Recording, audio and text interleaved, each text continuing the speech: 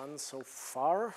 Then let's continue with the last part, and that is a brief look at what are the most central features and the most central issues of mobile information system. Maybe the biggest feature in itself is that you now have access to most of the data that's available on the internet just about any time and everywhere. That's been called some kind of intelligence amplification. I wouldn't go so far as to actually call it improving your intelligence, but it improves your knowledge base. So you don't have to remember lots of stuff anymore. You can just look it up whenever you want, especially for things that are covered in Wikipedia, for example.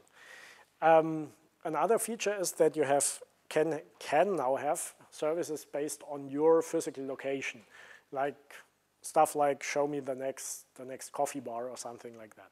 That's also something that wasn't really possible before. And finally, you can adapt all of these to the context. This is something that's not yet being done so much, but it should, at least in theory, be possible, and a lot of research is going in that direction, that I automatically discover on the mobile device, for example, what the user is currently doing. So is he, for example, driving a car, then I will probably don't want to distract him with calls, and he will probably just want to listen to music or maybe use the navigation, and so on. So, or maybe if someone is walking, then you could, in theory, think about making the user interface a little less cluttered and increase the buttons in size so you can hit them more easily when you're walking. All kinds of ideas are floating around in that regard, but they are all related to the context the user is in. Here are some application examples. I won't go into too much detail here. You can kind of think of many more, I guess, what you can do with mobile devices. Maybe one thing I'd briefly like to discuss is I've listed augmented reality here. Of course, you can view things through your phone and add additional data on top. That's augmented reality. Why would you say virtual reality isn't here on that list? So it's there's a very simple reason, in my opinion. Yeah. Computing power, but I mean the Gear VR is trying to do it in device capabilities. Yeah, I think it's even a lot more simple. What's the problem with mobile VR?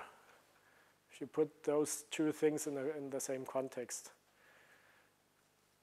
Yeah. I mean, you would totally lost the interaction basically, so you can't use the touch screen anymore because it's like VR device. Yeah, also true, but I'm thinking of something even much more simpler. Maybe in the augmented reality, you're still aware of the stuff around you. Exactly. And like in VR, you are totally immersed in another environment. So maybe this will put you in some dangerous. Exactly. So you couldn't really be mobile anymore once you're in a VR environment, because once you start walking around, you will fall off some ledge or walk into something and so on. There are, of course, virtual reality systems. You can actually buy them now, the HTC Vive, for example, which kind of allow you to do that. But I wouldn't call that a mobile system because, one, it has a large cable, which you can't disconnect from, and you only have like 3 by 3 meters at most in which you can walk around. So the Gear VR, of course, is a good example, but strictly from a classification point of view, I wouldn't call that mobile, because you can actually just use it if you're sitting in a chair, basically, because otherwise you would just trip over something. Okay, so now that we've looked at what mobile information systems allow us to do, what are the problems? So the most central aspect, which we've already mentioned several times now, is that we have mobile hardware. And for that reason, it needs to be light. You don't want to carry around like 10 pounds of battery, for example. And it moves around with the user for that very reasons, and so we get additional issues. For example, we do have limits in terms of device size, so we do have limits in terms of power storage and data storage. And since the device moves around with the user, we only have we can only rely on wireless communications. You don't want to plug an Ethernet cable in your phone every time you want to use it. We have different I/O capabilities, again, due to the size. And since the user can basically be anywhere, we can't predict what the usage context is. So these are the major issues which I would as I would classify them. And for that reason, we get, again, lots of these trade-offs. So very simple ones. We can, of course, have a larger battery. Some people even buy additional batteries for their mobile phones. But then, of course, the portability goes down because you have more weight, you have more volume. And for that reason, it's really important to start looking into energy consumption when you, for example, write a mobile app. This can be something as simple as turning the screen off, because the screen is actually one of the biggest power consumers on any mobile device. And when you turn, when your app for some reason doesn't allow the screen to turn off, then the battery can be empty in a few hours and the user is annoyed. So energy consumption is one of the most important aspects to look into when dealing with mobile devices. Same kind of applies to storage. There we can make a different trade-off. Of course, we can have a bigger device with more flash memory, but then again, we have the size trade-off. Or we can trade off storage for bandwidth. So we can put everything on some cloud server. But then, of course, we have to kind of communicate with that server if you actually want to get the data. There's actually a second trade-off here when we look at bandwidth. So even if you have, maybe you have an unlimited mobile contract, so you don't have to care at all about how much data you transmit. There's still another trade-off if you do that. So if you don't store anything at all on your phone and just have everything in the cloud. Yeah. Yeah, security, of course. That's always one. Connection. Really rely on your cellular network connection. Exactly. Connection will stop or down. Exactly. So that would also be one. Yet another one. Well, energy consumption. Usually the second biggest consumer of energy are the wireless modules. So if you have to communicate with a cloud server all the time for every picture you take and so on, then your battery will be empty a lot faster than if you store things locally. So again, there's tons of different trade-offs and there's no perfect solution. You kind of have to try and adapt it to whatever context, again, your solution will be used in. So we've already talked about wireless issues. So you have different coverage. You have different types of coverage. For example, you have area-wide coverage by mobile networks, at least most of an area. Of course, you always have dead zones. Then you have hotspots which offer, for example, higher bandwidth, but only in a very limited area. There's very simply put price. Not a lot of people I know actually do have an unlimited contract. Most people have, I don't know, 500 megabytes, 1 gigabyte per month, which they can use. And if they want more data, it either gets very slow or they have to pay additionally. So unlimited bandwidth is also an assumption you usually can't make. Then you can't really predict the availability, even if you have an area with perfect coverage. If you have something like a large rock concert, for example, where thousands of people with mobile phones come to the same small area, then the coverage may still go down, or the bandwidth, the available ones, because all those people have to share very few access points, very few cell towers. Also, an important aspect is that since the device is moving, you can't have static routes. So the internet originally was designed for static routes, and now that you have mobile devices which move between different access points or between different cell towers, you kind of have to rely on workarounds to actually make the data take the right route to the device. So the original internet protocols aren't really designed for that. We'll look into that later. One big issue is I/O. I've already mentioned the so-called fat finger problem, that you can't really do the same kind of precision work on a touchscreen which you can do with a mouse and a keyboard. So stuff like Photoshop or maybe even more precision-oriented stuff like technical drawings will be very difficult to map onto a touchscreen. Maybe you can kind of help out by using a stylus, but again, you have a very, very different set of I/O channels than you have with a regular computer.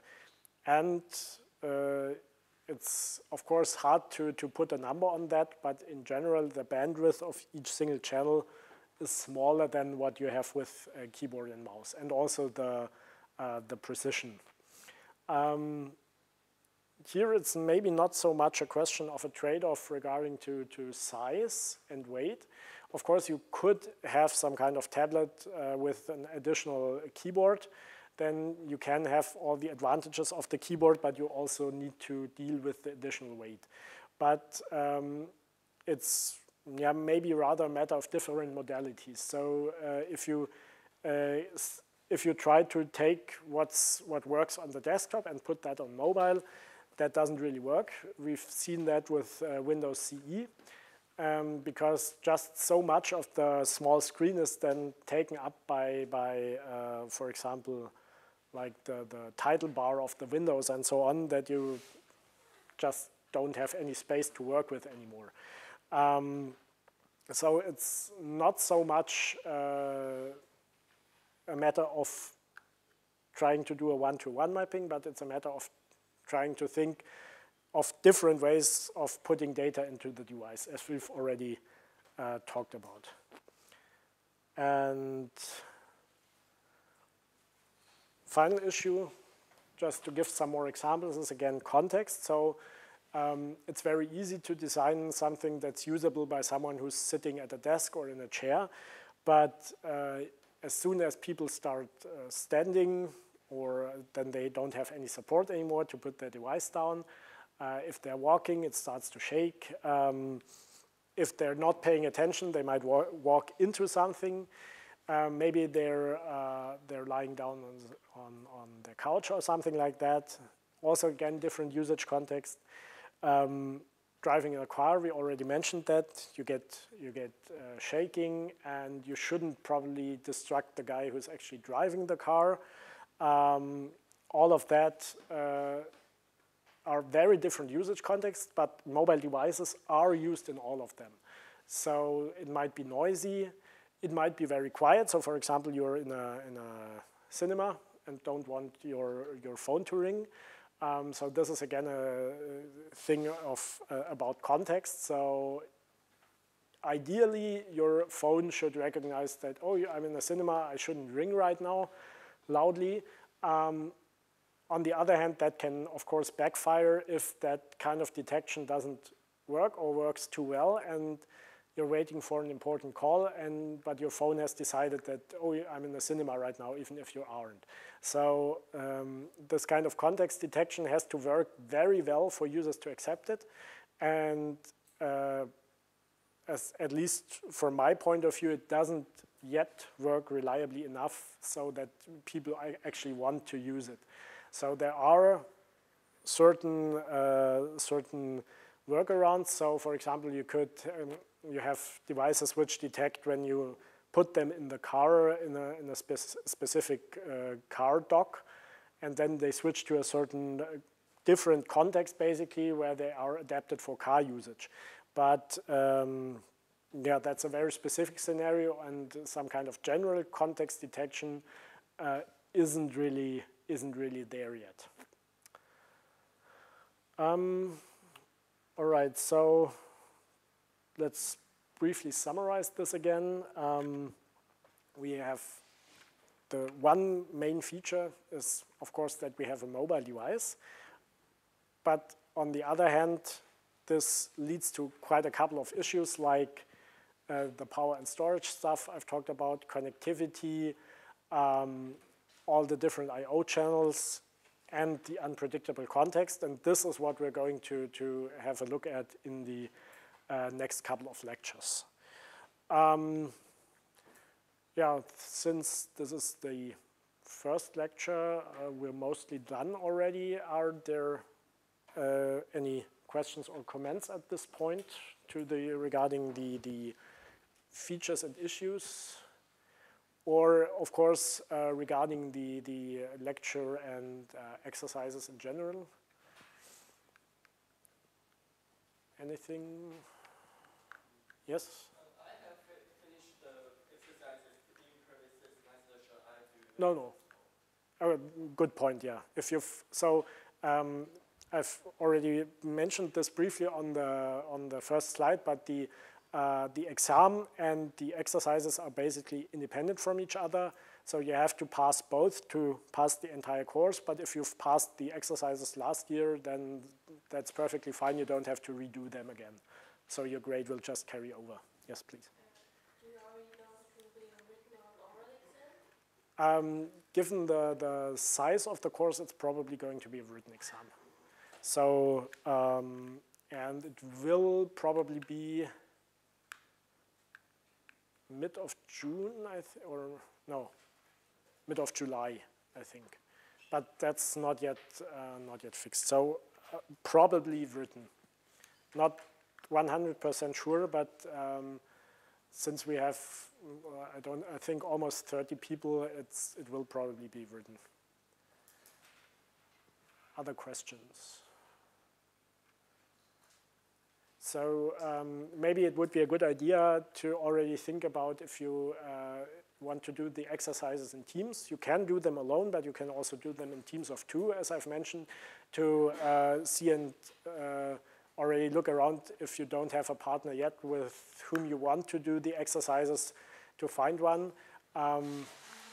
Official start is on Fridays. Johannes will give a tutorial on how to get set up with Android development.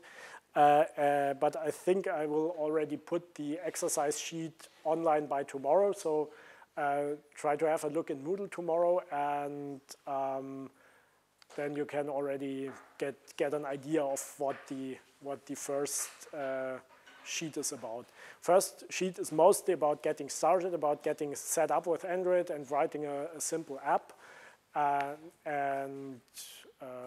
Yeah. If there are any questions regarding the exercise sheet in advance, after I've put it online, again, don't hesitate to use the message board. Yeah, okay, I guess if there aren't any other questions, then we're done for today. Thanks for listening, and see you next week, I guess.